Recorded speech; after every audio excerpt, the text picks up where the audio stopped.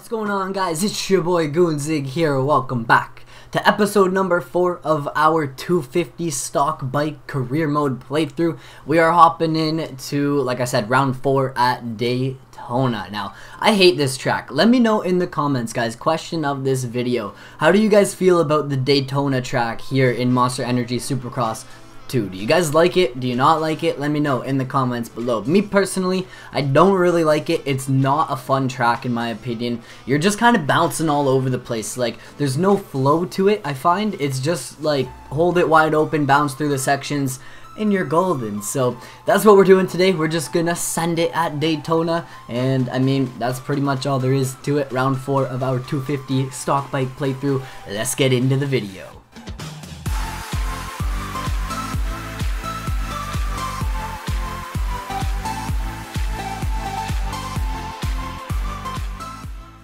So we're starting off with the promotional day. I decided to throw on the 7 gear. Of course, we're rocking the Husqvarna. Look at us looking all fresh. Actually, I don't think we're gonna rock the Husky. It's time to change it up, is it not? It's time to change up the bike.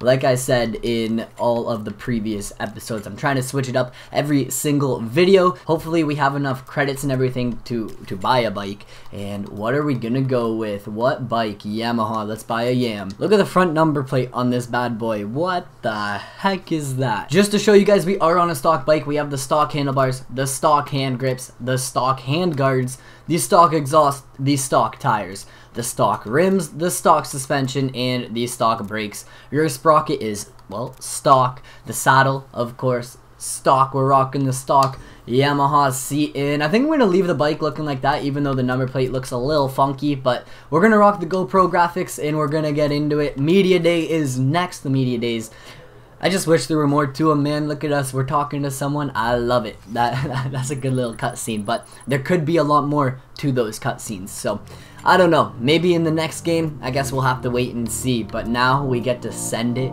to Daytona. It's always really easy when you do like a promotional day and a media day. It's just like 2 quick cutscenes and then boom, you're right into the race.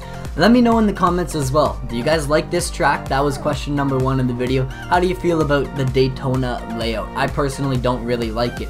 Question number 2, guys. Let me know if you like longer videos or shorter videos. What is like the time length of a video that you would want to watch? I just noticed that the last video that went up, the Triple Crown round, it was like, I don't even know, 28 minutes or something like that, and not a lot of people clicked on it, not a lot of people watched it. I don't know if it didn't hit sub boxes or what. YouTube does its own thing sometimes, but I don't know. Let me know in the comments below. Do you guys enjoy longer videos, shorter videos? Let me know in the comments below. But just so you guys can see, over on that side of the screen there, we have the standard event type.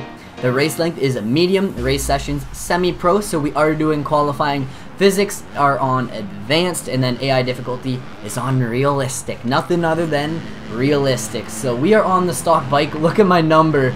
Oh my god, it's so crooked. I love it. I absolutely love it. We'll have to change that for next episode, but for this episode, we're rocking a goofy looking number. I didn't even think about that, to be honest. So we have 10 minutes of qualifying to try and hit a hot lap, not goon it up. We can't goon it up. We gotta hit clean laps, and we gotta try and win this race. We are leading the points. We have that red plate. I guess we do have to worry about losing the points lead. We do. If we do bad today, we're gonna lose the points lead. So we need to qualify. We can't be doing anything like in our 450 career where we didn't even qualify for the main event. I forget what track that was at, but we struggled.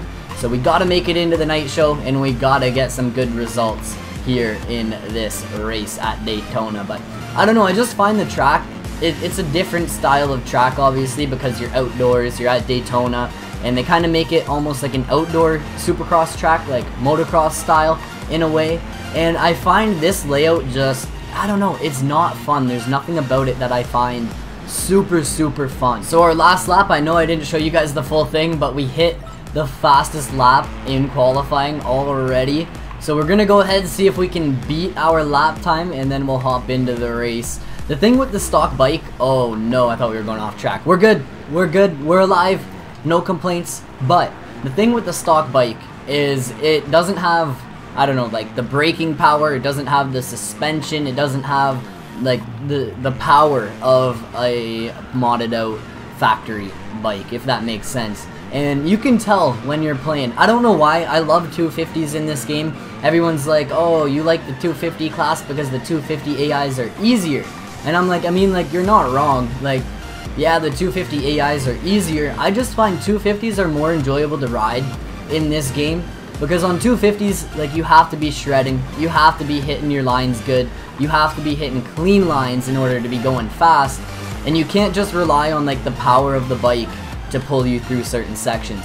On a 450, you can hit certain sections and it's either really easy to over jump something, or like you can completely like mess up in a corner, turn around and hit a super clean line out of it. Like, you don't really have to hit your marks in the corners and everything, and I don't know, I find I'm just a 250 guy. But a 1:14.854 is our fastest lap that we're gonna go with, and we're gonna head on in to the race. So we ended up qualifying first, and we are 1.365 seconds quicker than Jordan Smith, who qualified in second. Not too shabby. We can hop into this, we can go, and we can have fun with it. I just realized you can redo qualifying. You can click X and restart the qualifying. That would have been really key, really crucial to know back in our 450 career mode when I completely failed qualifying, qualified 23rd.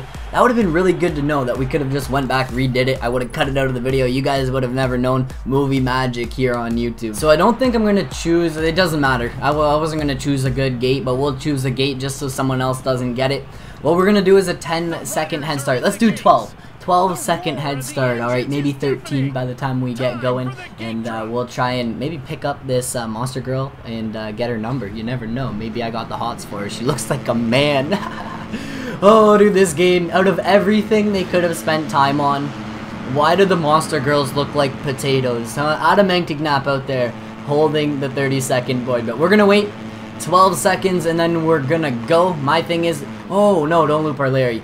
I don't really have confidence in us catching up to these guys just because I am a goon, especially at this track. I goon it up at this track. Like, I don't know why. I don't know if it's just me. There's probably people out there that absolutely love this track. I just find there is no flow, and I am just lost when I play this track. Like, I'm bouncing through sections, looping my Larry, and I really don't even know. I don't even know how to explain it. Maybe it's just me. Maybe it's just because I'm a goon.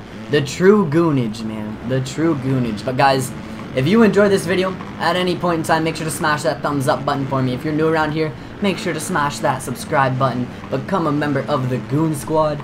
And yeah, we are always streaming this game, streaming Fortnite, having fun with it. The channel, I don't know, it's been popping recently. You guys don't want to miss out on the stuff we've been doing, so stay subscribed to the channel. Turn on those post notifications. Okay, yep, we clipped a tough block and it sent us right to the ground. That is one thing that's really actually, I would say, frustrating with this game. Like, I don't know if you guys watched Daytona, like the actual Daytona round, but Faulkner, people were landing on tough blocks and stuff, man. People were getting sketchy, landing on tough blocks, clipping tough blocks, and they didn't go down. Why do we get sent instantly off the bike when we clip a tough block in this game? Okay, 18th place, 6.5 minutes to go. We gotta try and catch these guys. We got some work to do. We got some work to do. We gooned it up. We gooned it up for that first lap. We gotta go. We gotta go, and we gotta try and get up to the front. We got Tennant here, Luke Rensland. We got a bunch of people that we gotta try and pass. Up into 15th place at the end of lap number 2. And okay, it is grind time. We got some work to do. I don't think we're gonna win the race. I don't think we're gonna win the race. We are way back here. But that's A-okay, in my opinion. A-okay, it's a challenge. We gotta challenge ourselves to get better at the game. We gotta see if we can catch up. That is the thing. We could go off the start. We could battle with the leader the whole entire time and probably end up checking out. Or we can come here, we can do a challenge, actually challenge ourselves to try and get the win. And then in the long run, we're learning how to ride faster, make passes and stuff. And I don't know, I like doing the head start challenges. Let me know in the comments if you guys like the head start challenges. If you don't, let me know as well. It's interesting to know. When you guys play, do you do any sort of challenge to make the game kind of more entertaining for you or more interesting? Let me know in the comments. I feel like A lot of people don't like the head start challenges. They're like, Goon, why do you do a head start challenge every single time? And it's like, honestly, I find it just makes the game like that little bit better. There's a little bit more of like an adrenaline rush when you're playing it, and like 4.5 minutes into it, you're sitting in 6th place, right? Like if I went off the start, maybe we'll do it in next episode, okay? Next episode, I'll go off the start and try and just check out. Alright, we'll try and get that early lead and just be gone. But you guys can let me know in the comments below. Let me know, what do you guys think? Challenges? No challenges? Do you guys do challenges when you play, or do you guys just go off the start, try and get a good start, get that early lead, and check out? What is like the usual way that you guys go about your race? Let me know in the comments. There we go, finally got that triple line. We are up into third place with 3 minutes to go. 3 minutes to go. It looks like Alvin Reno. Have you guys heard of Alvin? Because I have not. He is up here in second. And then we got Jimmy D, the man James Dakotas, out front. If you guys know who Jimmy D is, he is a legend.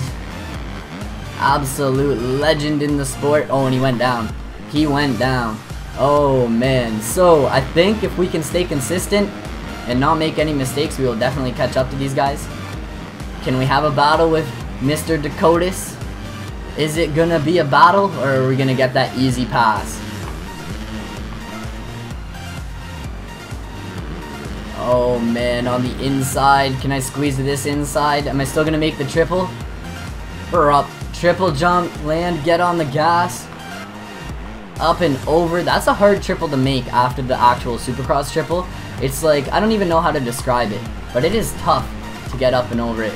Oh, we ruined this section. Can we bust a triple out? We did. Let's go, man. Let's go.